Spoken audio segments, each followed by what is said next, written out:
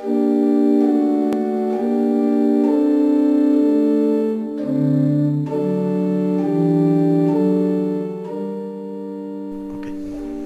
great Lombard painter Bernardino Luini came to the sanctuary of the Blessed Virgin of the Miracles in Sorono in 1525. Under the supervision of Gaudenzio Ferrari, he was given the great spaces of the church with a view to creating a Marian chapel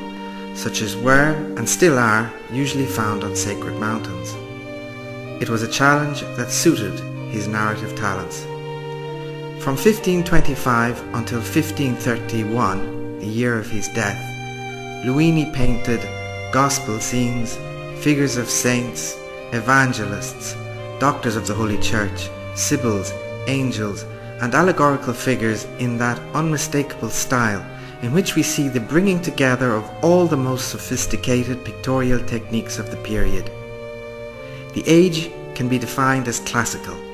in which everything is done to leave behind the usual decorative style of the Lombard 15th century.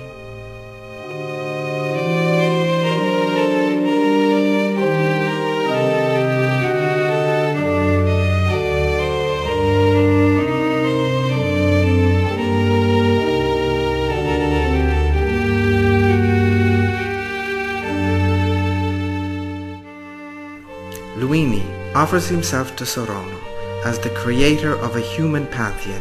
made of dignity, awareness and moral force, expressing the values of a beauty that even today goes beyond the limits of time and space.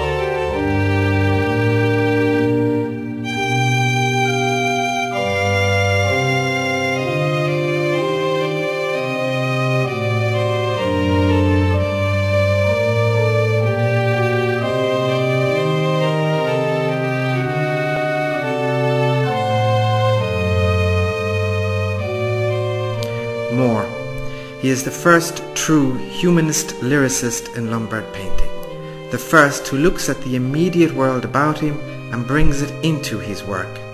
who creates his own credo and brings it to life among the people.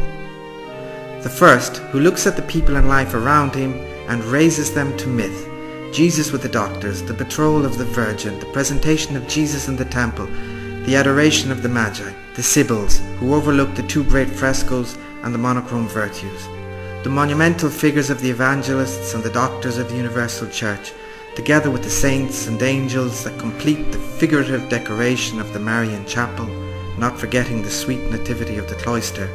are testimony to a conception of art as a mimetic alternative to the contingent reality of all time.